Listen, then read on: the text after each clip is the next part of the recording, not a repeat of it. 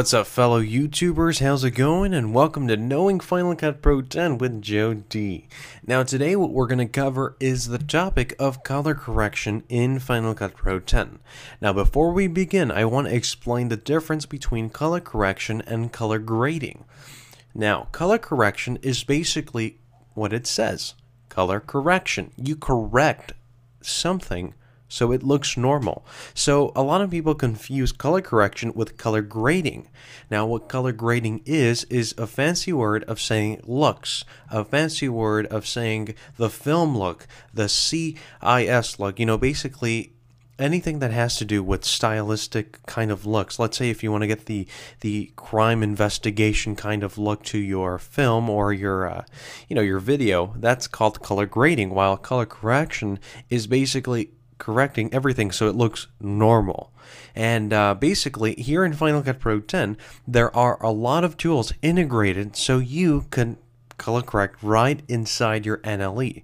So let me first, before we get started again, I just want to talk a little bit about color correction in Final Cut Pro 10. Before, in Final Cut Pro 7, Final Cut Pro 10's predecessor, there used to be a separate application called Color. Now in that application, what you would do is basically you would export your footage from Final Cut Pro 7 into Color, a separate application, and then you would do your color correction there precisely using some meters, some tools, and basically round trip that footage, render it back out to Final Cut Pro 7. That way you could still work on your film. There was a lot of limitations to that, and quite frankly it was a little bit hectic, so you had to know how to precisely round trip. If not, then your footage will basically just look horrible, and basically it was basically a round-tripping nightmare. But now in Final Cut Pro 10 they give you all of the tools, all of the meters, everything you have to do in order to color correct your footage precisely, and basically it looks really nice. And I can't recommend this program enough. If you basically are into maybe color correcting or color grading, Final Cut Pro 10 is a great candidate. So go download it from Apple. It's 30 days for a free trial, and if you like it, just buy it. $300 is worth everything. So let's get started. Now look at my screen. You're looking at an example of a bad cameraman. I told this guy that we had to do a shoot for National Geographic on butterflies, and January is almost around the corner, and basically I can't work with this footage. It looks horrible. He filmed this, and I told him to film with a nice camera, and I sent him an email and I said, you know what, film it with the Sony FX1 camera opposed to anything else. And he's like, oh, I thought you could film it with your iPhone. So he filmed it with the iPhone, and basically he gave me this, and this is not cool. Now, two things. Basically, this image, the midtones of this image are really high, and basically we have no shadows whatsoever on this footage. So what we have to do is color correct this footage so it looks normal, and that's what we're going to do. So let's get started. Now, first of all, let's just examine this. Okay, as you can see, it looks horrible. So now what you want to do is you want to go to File, Create a New Project, or work from your sequence.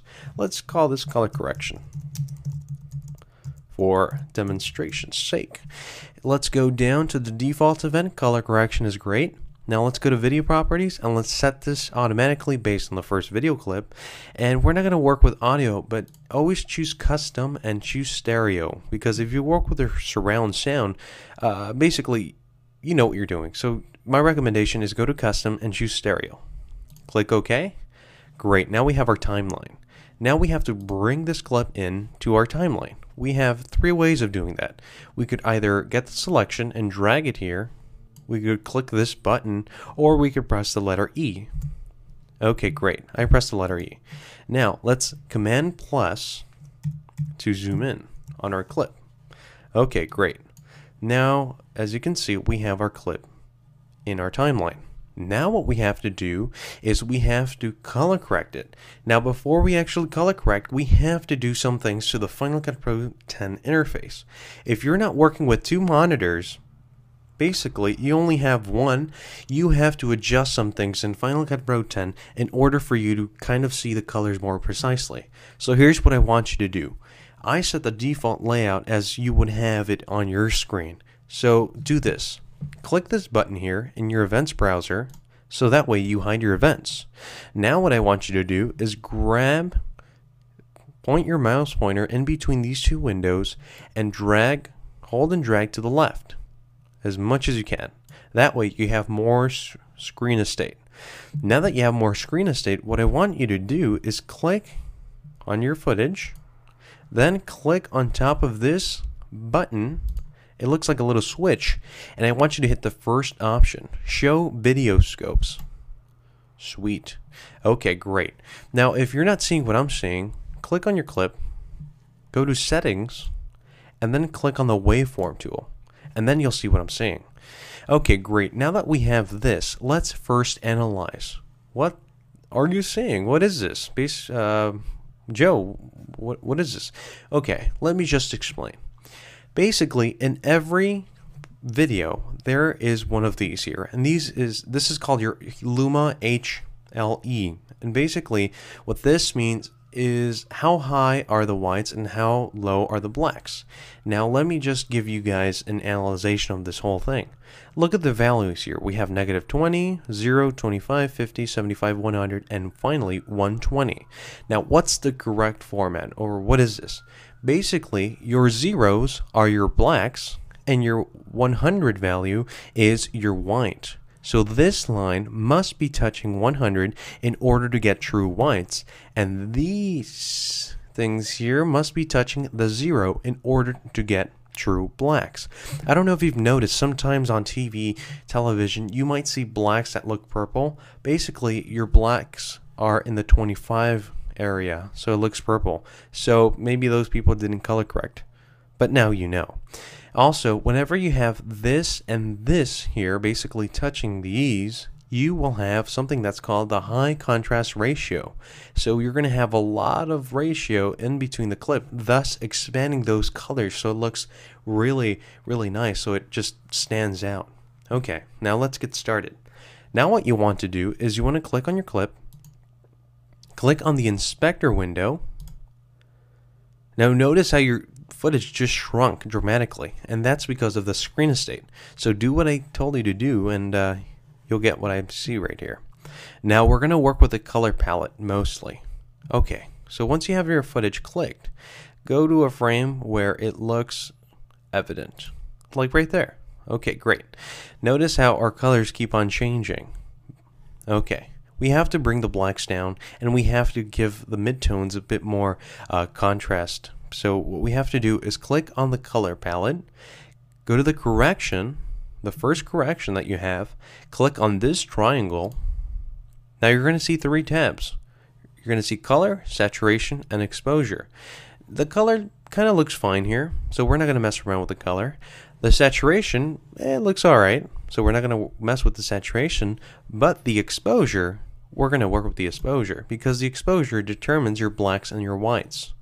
Okay, now, what does this have in relation to this? Basically, your whites are your highlights. Your midtones are your midtones. And your blacks are your shadows. Okay, great. What we have to do is we have to bring the blacks down. So what do? Great. We bring the shadows down. So click on this lever and bring it down till it touches 0. Okay, notice how my lever is all the way down, but it's not touching the 0. Why is that? Because as a rule of thumb of color correcting, you should always manipulate your shadows, your highlights, and then your midtones, because that defines what is what and where is what. So yeah, let's continue. Now that we have our shadows all the way down, now what we have to do is assist the shadows by going to the highlights. Let's bring the highlights a bit up. Okay, now that it's hitting 0, let's get the highlights, the midtones, and bring them down. So notice how I'm bringing it down. Alright. Okay, great. Now notice one more thing. The shadows didn't hit the 0.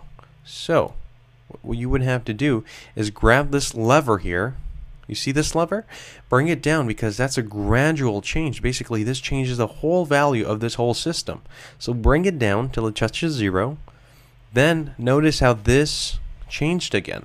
You're going to have to constantly change things. So now we go back to our highlights, bring it up, and let's bring our midtones a bit up. Bring these down. Bring this down a little bit. Bring this up. Bring the midtones up.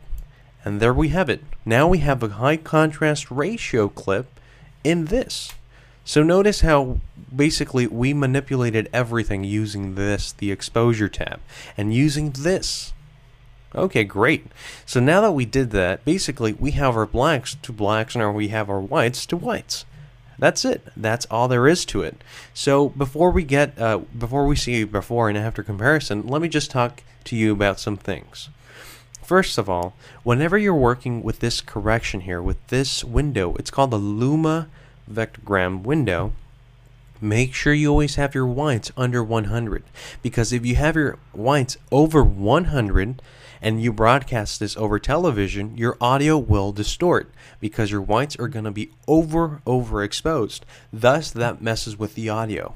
Not a lot of people know that, but just notice that in one of those cheesy late night commercials, their whites are so overexposed that the audio quality drains out. So just notice that. Just letting you know. Also, make sure your blacks always kind of hit 0, even though, as you notice here, these don't hit 0. That's okay, because this is basically the grass. And notice how the grass is kind of blurred out. And this is the center of the shot. So this is what has to be color corrected. So notice how we have orange here, we have orange here, and orange here. Basically, these blacks should be true. And these could be anything, but make sure you have them at a close range. Okay, great. Now, in order to see your full image, let's go back to this tab, click on it once, and then select Hide Video Scopes. Sweet. Look at that. Amazing.